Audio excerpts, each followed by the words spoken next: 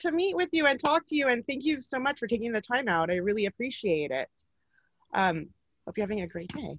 Thanks for having us. Well, thank you. So Julie, I was reading your notes and I know you were a fan of Mark's and you watched his blog and donated. And when his death occurred, you were unsure about contacting his parents, but then you went ahead and did. And obviously you vibed together, which is lovely, and you made an incredible film. But what made you really want to tell his story? Yeah, so in 2016, I had a friend who was friends with Mark. So we had a mutual friend, and she went to grad school with him at Brown University. And she was always posting his videos of him walking barefoot across America to protest climate change. And I don't know what I first thought. I maybe thought, wow, this is really absurd, or it kind of just like was puzzling, like the headline of it. And then I watched the video and his sense of humor immediately pulled me in. And I was like, this is my wavelength. I am on it, you know? And the New Yorker likened Mark to Andy Kaufman, which I understand that connection, penchant for the absurd. And, at that same time, I was really kind of getting passionate about the idea of climate change being the pressing issue of our time, needing to do something to have better environmental protections. And so just all of those interests kind of came together, and Mark kind of embodied all these things. And so I was just a fan. And then I remember when Donald Trump was inaugurated, I immediately turned to Mark's videos to kind of feel better. And I watched Mark's video day 100 on the road, and he's speaking to, that we need to keep fighting. And I felt very like uplifted through Mark's message. And then I went on Facebook and saw that he had been killed. And it was that day after Trump's inauguration. So it was just a very like emotional weekend for even just everyone, the whole country, definitely for Mark's fans, and obviously for the people who loved him. And so I reached out to Jim and Mary and said, I want to make a film to pay tribute to Mark's life and tell his life story as well as the story of the Barefoot Walk. And Jim and Mary, if I could ask you, what made you want to work with Julie? Because I know other filmmakers had contacted you. Yeah. I mean, I think that part of it is, the way that Julie is, she's very, I don't know, there's a warmth to the way that she reached out. Some of the other filmmakers, it felt like it was kind of transactional for them. Yeah. One in particular who had an assistant, so we never actually talked to the filmmaker. Jeez. We just, everything was done through the assistant, who was a very sweet lady, but yeah. There's a certain part of you that just doesn't want to be handed off to, especially at that time, the weeks and the months following Mark's death, we were really reeling, and even 3.5 years out, it doesn't get any easier. But I think the way that Julie handled it, we had an initial phone call. It went really well. We got off the phone call, Mary and we talked about it. I mean, Mary and I have been together. I mean, we were high school sweethearts, so we've been together for over 40 years. And, to have to go through something like this with someone that you have such a deep, intimate bond with, I don't know, so we've always been people who discuss things with one another. If I had said, geez, I really like Julie, but Mary had said, no, I don't really know, I would have had to sort of step back, but it was like right off, like we both knew. And then sort of the way that Julie handles it, to want to come out and spend a weekend, which, it felt, I don't know, I didn't know her. Okay, you're going to come and spend a weekend, you're going to be here, I hope it goes well. And it really did. I mean, I was just thinking of this the other day, Julie, how, I'm always this way, like, okay, I'm going to meet someone for the first time. So I go online, I have to see their picture, like, so I know what they look like. Yeah. And then Julie's is tall, and I could see her at the top of the escalator at the airport. And I go, oh, that's her. And she waves. And then, we get in the car and we have this really, for me, a very emotional discussion on the 40-minute drive home for her to meet Mary. But, I knew, probably 10 or 15 minutes into the drive that this was going to go really well. And it did. John, who came the next morning, you know, and just sort of the way that they interacted during the filming, the interviews. I mean, it was a long day, you know, but you know, there was that weekend was really important in sort of cementing that bond between the two of us, and it's only grown stronger over the course of, you know, the production, and we got the chance to do a couple of film festivals together before everything got shut down during the pandemic. And so, yeah, I mean, I think a lot of it, and then she had sent us some films that she had done, and watching the films, Aspie Seeks Love and Woman on Fire. I mean, you look at those films and you go, wow, this is a very amazing filmmaker who also happens to be very genuine. You know, if all Julie was a great filmmaker, you know, that would have been great. But then on top of that, you know, just watching her, how she handled herself at the festivals, she's a great interview. She's always on message. You know, you don't always get that total package. No. And we were very, very fortunate. And I mean, how did Mary and I make that decision? You know, I don't know, but we made the right one. It was really recent after his death that you all met, which I didn't realize. Yeah, I looked back actually in my emails, and you know, Mark was killed on January 21st. And I reached out to them in February, and then in March came out and, you know, stayed at their house, and we did these long interviews, and I, you know, flew out my cinematographer, John Pope, and we had an assistant on site. But, you know, me and Jim and Mary had dinner together, and, you know, really spent the time to get to know one another and all be on the same page as collaborators to tell Mark's story. We're all having the same ambition. And, you know, I knew that I could, you know, enter into this multi-year, you know, friendship with them, based on like being a fan of Mark's, and then the fact that Jim and Mary have so many shared values with Mark, and, you know, are social justice minded and really impressive people who I felt like I could just learn a lot from. So it just kind of worked out really well. I have to say too, Mary and Jim, so many times during the film, you reminded me of my own parents. There was a part, I think one of you said, you never stop worrying about your child as old as they get. And the part about you just wanted to have a job with benefits. All of that reminded me so much of my own mother and father. So it was very endearing to me, very relatable. I love that. I think my Mark, I think it was so special just because, like when the journalist from the New York Times, I believe, or was it the New Yorker? Or the New Yorker in the film. New Yorker. Hayward, yeah. He was talking about it, and although she said they never met, she was so sad, and he just, his personality just came across from the screen, like you felt like you knew him. And there's just such a joy to him. And I just think that was so special, and I'm just thrilled that you made this. But it's a very rare thing, I think, for somebody to have that in them. Yeah, I think it's that kind of childlike wonder that he has, and that appreciation for everything that he can kind of transmit. It's like he has this edgy sense of humor in the videos, but at the same time, he can just kind of pick up something off the side of the road.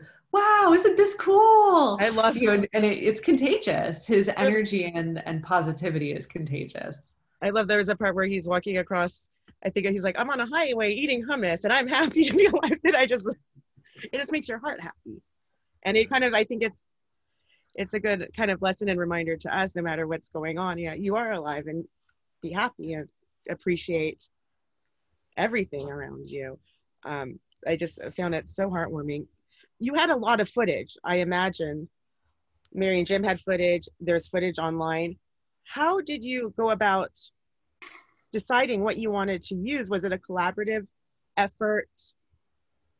Yeah, it was a difficult thing to kind of wade through as a director / editor. You know, Mark. You edited it too? I edited. Oh, wow. Yeah, I edited the film as well. And, you know, Mark was prolific for a decade. He was on YouTube posting video after video. So there were like 500 videos on his YouTube account. And then there were 100 of those were from the Barefoot Walk.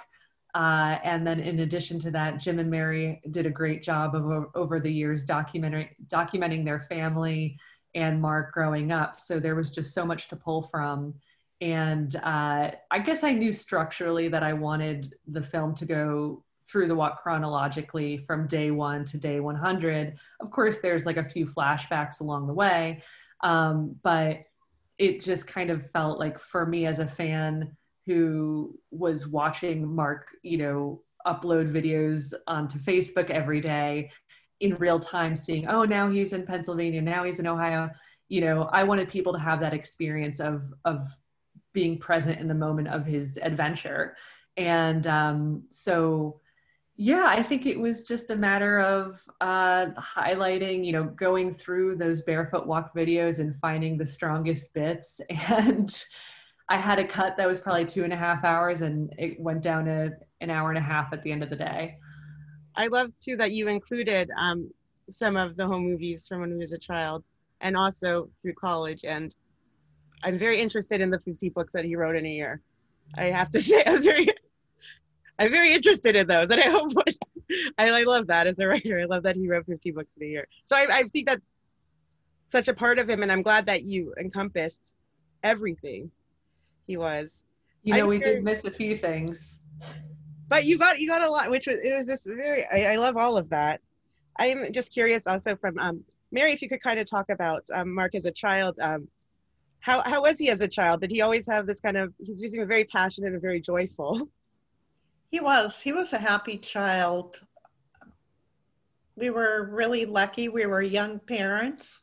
We were living away from our family, and Mark slept through the night before he was a month old. And and moving forward, he was always a joy. He would get on his rocking horse, and then he'd wear a baseball cap and goggles and a cowboy hat, and he had a big personality from a young age, and it was a joy to be his mother. I always say Mark was the best of me, the best of Jim, and that's what Mark was, and I'm really happy with how the film came out. Julie did an excellent job, and the whole crew, but we are lucky because Julie told Mark's story. And every time I watch the film, I'm motivated to be a better person. And I'm just really thankful about the film. Oopsie, why did my thing get so little all of a sudden? It's really little. I just want to make sure it's recording. So I'm so sorry. I've never had it do this before. Oops, what did I do? I'm sorry, I'm having a Zoom moment.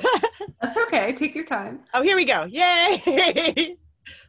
Sorry, my mom was calling me as I was talking to you.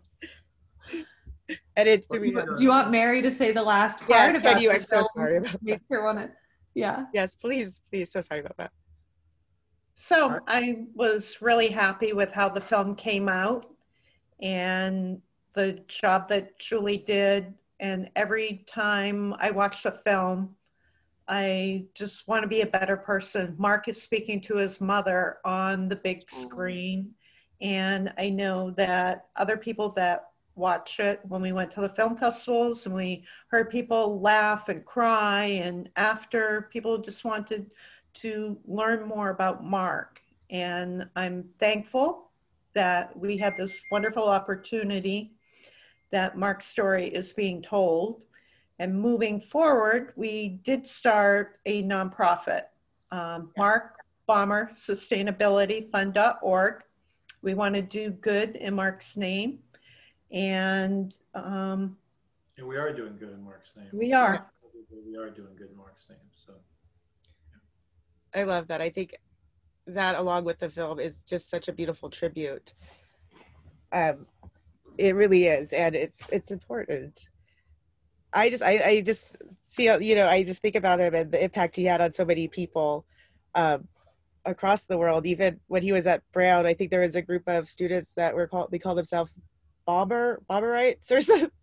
Yeah, a lot of the writing students that he had, you had to teach a class as a student as part of your MFA And there was a piece in the Brown, I can't remember if it's called the Daily Herald.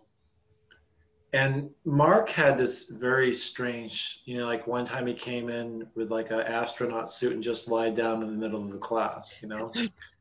And yet, like his friend Nick, who was actually killed in that fire at the Ghost Ship Collective in Oakland, he had a band called Night Mom, and Nick and his drummer Travis met and bonded in Mark's class because they had this writing exercise where Mark made everyone hold hands and they had to write something together, and that was how Nick and Travis met one another.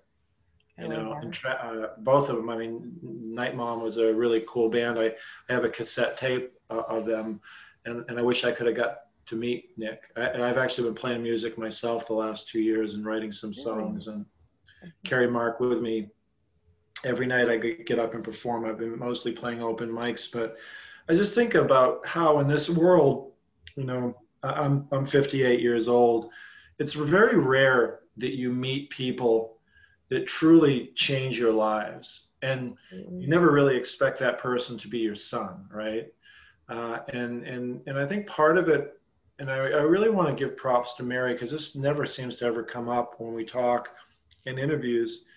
I didn't always have a great relationship with my mom, and I think one of the beauties of the relationship that Mary and Mark had was how she didn't do what so many mothers do to their sons and create these, I don't know, unrealistic expectations, or they hinder them. Mark had this unconditional love with Mary. When the two of them were together, I mean, sometimes I felt like the third wheel. I would sometimes get mad, like, why does like Mark come home and he's always got to, you know, but I can see that he also had this special relationship with women. He wasn't misanthropic. He was a feminist, you know, in the best sense of the word. And that has to do with the fact that he truly had this beautiful love for his mom, unconditional love, what we should all cultivate in our young men, right? We hear a lot about men, you know, mentoring young men, but we don't hear enough about a woman's role with their sons, you know, and how to be a mom, you know, and Mary, you know, really embodied that. And I think has a lot to do with who Mark became, his gentleness. I mean, he was a giant of a man, stronger than a horse. And yet there was this beautiful gentleness that he had that you don't see. I mean, he wasn't running around bullying people. In fact, he was very anti-bullying, you know, all the way through his life. Yeah. You know, and I think that really speaks volumes about, you know, how do you co-parent, you know, as a male and a female? I mean, there were times I know, because I was the guy who was always wanting Mark to be tough. Don't be a wimp, don't be a baby. And he wasn't. He was tougher than anything, you know? And there were probably times that Mary said, oh my God. But, you know, she knew to stay out of that piece, and I stayed out of her side of things. And, you know, and that, I don't know. It's just, I was thinking about that. No, recently. I'm so glad you said that, because, you know, now that you said that, I'm thinking about that. A lot of times people are talking about having a good male role model for boys, but the part about the mother is not talked about much. And it's such an important part.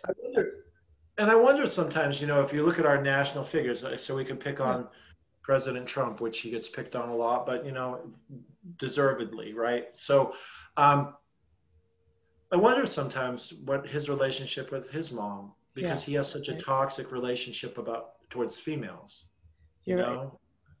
And, you know, there's this part in the movie where Mark, and I can't recreate it, but, you know, where he's ticking off all of these things about who is xenophobic and misanthropic, you know, all of these things, you know, and it's just like Mark is just rattling that off because he had this sort of visceral dislike, not as, you know, I'm a bad person and I hate people. It was just like, there was something about Donald Trump that was like, Mark was like the anti-Trump, you know? Yeah, it was like the opposite. Goodness about him, you know, and I don't know. And it's, you know, Rabbi Kushner wrote the beautiful book, you know, Why Bad Things Happen to Good People. Yeah, I know. I sometimes think, why do good things happen to bad people? And sort of the mysteries of life, right? And you can make yourself mad trying to think about these things. Yeah. No, it's all very valid points. It's very interesting. I love, and I think what's very inspiring about Mark is just his passion, because I think no matter what it is, I think especially people in the arts, you have this passion for certain things that's almost fervent, like you have to do it. And he walked the walk, literally, but like he practiced what he preached. And I love that he was so passionate about it and he put it out. I mean, that's beautiful. That's art to me, and that's the point of art to me, I think. And I just see him as inspired. And with this film, just reaching an even bigger audience. So I'm so glad, Julie, you made this, because I think there's a lot to be learned from him. And I think he probably inspires a lot of people who are not, especially right now, feeling isolated and not having the best time. Yeah, and you know, we're not telling everyone to go and walk barefoot across the country. That's unrealistic. And you know, and Mark did train and read about the barefoot and he talked about lifestyle. Yeah. And yeah, he read Born to Run. Yeah, and he really built up his feet so he could physically take this task on. And, you know, he successfully walked 700 miles. It was actually a little over 700 miles during this trip. And at the time he was killed, you know, his feet were doing fine. That wasn't the issue. The issue was that this world is not safe for pedestrians. And, you know, that's one of the issues. But you know, I think what we are trying to get out to people is this idea that you can make some modification in your lifestyle that's going to pay off down the road in the form of protecting the planet, right? So if that's getting more towards a vegetarian, vegan lifestyle, and if you can't do it fully, even if it's one day a week, just being more mindful about what you're consuming. Maybe put solar panels on your roof, maybe have one less kid, maybe drive less, you know, or get involved in a local organization and work towards policy changes. And there's something we can all do, right? Absolutely. And that's, you know, that's what I take away from Mark's story. Like, it's intimidating to be there as a director, editor, looking through this footage and saying, like, I want to be like Mark, but I'm not as brave as he is. But okay, here's a piece I can latch on to. And, you know, the fact that he was a vegan, he really brought that message out in a fun, different way, I think, with some of his speeches on the road about veganism. And not the typical, you think someone's going to be like preaching at you. It's very, very humorous, very relatable. He really did. And it does show you that, because a lot of people will complain or be upset with the status quo of what's going on, but you really have to do something in whatever little way you can to make a difference, actually change things. And like you said, you don't have to, you know, we're not all going to be as brave as Mark, and I'm not nearly ever going to be as smart as him. But in our own little ways, we can find things to be proactive. And Mary, what do you hope that people take away from the film? Well, I mean, I think Mark's message about caring about the earth, I think, is important. I hope they also see that, I mean, Mark had this sort of very kind of radical compassion in a way. You know, I think he genuinely cared about people. I think the film brings out the fact that we actually have more in common than we have differences. You know, you could see the goodness of people who I think may have thought Mark was homeless, being without shoes, and didn't quite understand why someone would be walking without shoes. And, you know, the people who stopped to give him, you know, like a ham sandwich or something. Got $1 from the... But you know, their heart was in the right place, you know, and that, you know, there was so much of that film where you look at it and you come away and you I don't know, it seems like sometimes the world can be so brutal. I think the pandemic, I'd hope they would bring out the best in people. I'm not sure it has. Yeah. You know, I work in a medical call center, and I have seen so much ugliness from people. Like, you sit there and it's like, do you really think other people aren't having a difficult time right now? I mean, do you only think that, you know, like they demand their prescription that day? And like, come on, folks, we're doing the best we can. We're underwater. Our docks are underwater, but they don't care. It's like, I want my damn thing now. I don't care. I don't care about, like, because one time I said to a woman, it was a big mistake. I said, You do know that we're in the middle of a pandemic, right? I do not care. I don't care about anybody else. I only care about me. And I didn't say it. It's a good thing I didn't, because she would have bit my head off again. But I wanted to say, yeah, it's quite obvious, ma'am. You really only care about you. And I can't say, oh, by the way, I'm dealing with grief every day, and you're actually triggering my grief and loss, and that, because and I'm a total opposite of Mark. I do have my days where I go, you know what, people really don't care. People don't care about you. So there are times I used to share my story now, and I just kind of keep it to myself, other than when I go out and play open mic nights. People seem pretty receptive. That's been a good experience. I love that you're doing music. I love that. I love that. If you ever come to California, I want to know, because I will go see you play. All right. When I do my national tour, I will hit the West Coast. But I love that you're doing music, because I just love music, and I think it's so healing and amazing. But I think you're right. There is kind of like a nastiness right now, which is Mark is he's the antithesis of that. Yeah. So you watch the movie and you say, okay, I can be better. Like Mary says, we can all be better. Absolutely. I mean, he just seemed to have like a joy, like an infectious joy to me. Like, that's somebody I would want to. Always felt better. I emailed Mark every single day. Sometimes I would just say to Mark, Mark, you can always tell me to shut the F up. And just, he'd always say, I would never do that, Dad.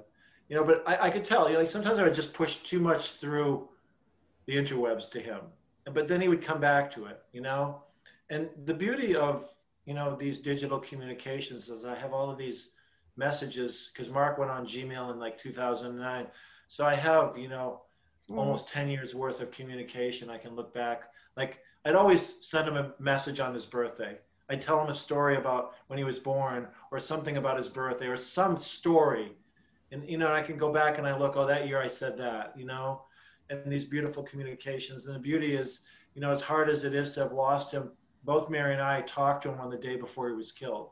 And we got to say all the things to each other that we needed to say, that I told him I loved him. He told me back. He was proud of me. I told him I was proud of him. It's all of these things that if you hadn't said those things, you would have regretted it. But luckily we got to say these things. We got to see him, the Sunday before he left on his walk. We drove to Providence. We were busy moving and getting ready to move. And luckily we just got in the car and we went down and we got to meet Otta. And we spent a beautiful afternoon with Mark and Otta. And, that time together, that was the last time we saw him in person, That's beautiful. I just think that it gives me chills, but it's beautiful. It really is. And I could see where his kindness comes from, because both you and Mary seem so warm and loving. And I think it's a gift to share your story, because I know that it's a very vulnerable, and I can't imagine how it is. So I thank both of you. Mary, what do you want people to remember most about Mark? That Mark Baumer lived, that he existed. That's the biggest thing I want. And having this film, it just helps many, many other people learn about Mark and learn about his message. And I guess only having one child, that, he was it. He was our world. And I just don't want Mark to be forgotten. And, all the different things that Mark stood for. He really was such a compassionate, he was everyone's friend. That's the thing. After he was killed, all these people came out of the woodwork and they're like, oh, I was Mark's best friend. And then another person said, no, I was Mark's best friend. And Mark was just loved by so many people. Just also, what do I want? No, try and make the world a better place. Do something to make a difference. That's what I want. I love that. And I don't think he'll be forgotten, because such a special, special person. And when you think of love, he like embodied love and compassion, and genuinely wanted the world a better place. And that's a beautiful thing. And that in itself, I think, is so inspiring, especially right now. I mean, I can't think of a more inspiring story right now when people we are not having the easiest time. Honestly, sincerely, like it made my heart happy. Yeah. Just to And that's it. I think people need things to latch onto. You need something. You can't always live in a state of deprivation. You can't have everything taken away from you. It's hard. I understand some of the reasons why, but I feel like at some point we've got to find a way to come back together, because if we can't do that, we're in this mode right now. It's very easy to control a group of people that are all isolated, and that's activism 101 is finding a way to bring together people in a humanitarian sort of way. And Mark was and Fang and the activist organizations that Mark was a part of were very much communitarian, and they're probably having a tough time right now with all of this. So I'm just hoping maybe I don't know. I just have to stop. Mary will tell me don't go off the rails again, Jim. So I won't. Julie, we've talked a lot about Mark, but do you have anything you want to add to this that you hope that your film takes out to the world? Yeah, I mean, I think that it's the perfect time for the film to come out. We were hoping the film would come out before the election to help refocus our minds back on the issue of climate change. And Mark really hits home how urgent this issue is. We really only have a handful of years left to kind of make some drastic changes. And I think, Mark gives you a lot of arguments in the film for, what climate change is doing to the planet and things that we can do to make things better. So I hope everyone watches it. You can pre-order it now. It's going to be available to actually watch on October 27th. And, if you go to barefootdocumentary.com, you can find us through that on Facebook and Twitter. And we're very responsive to people who want to chat and connect with us further about the film.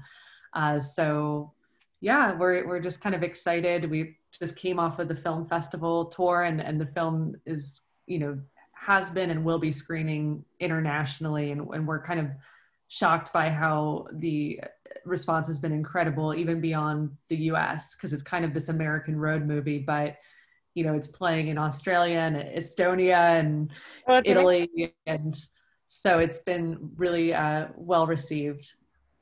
And I love it. Just the idea of just walking is kind of amazing. Like something so simple is always profound. Mm-hmm. Come up with this thing where we talk about Mark still walking, and he is. He's still walking. Yes, you're right. You're right. He is. So.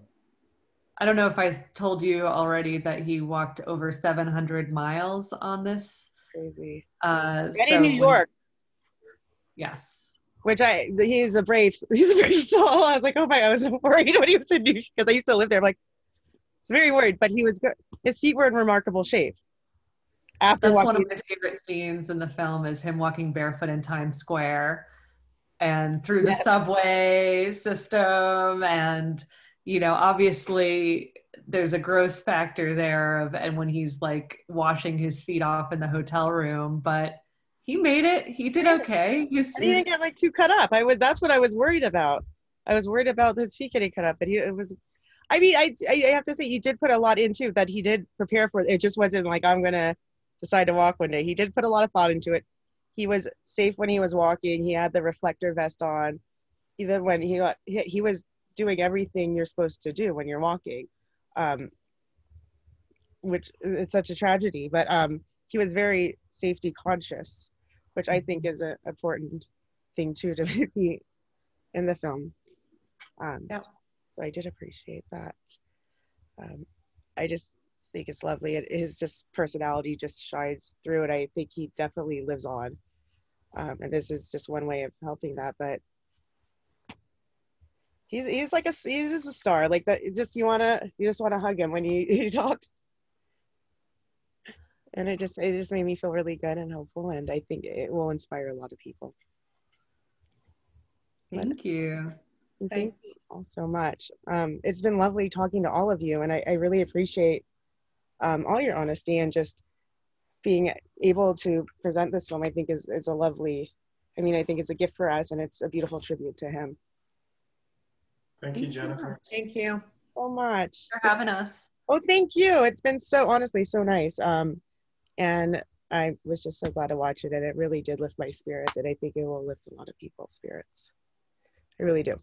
Thanks. Awesome. Great. Thank you. Thank you so much, Jennifer. Thank you. Oh, thanks, Emily. I see you down there. Just listening. I never know with these recordings, like when to break the fourth wall, you know? Oh, I don't either. I've messed them up. I mean, I'm at my friend's house because I had my computer charger.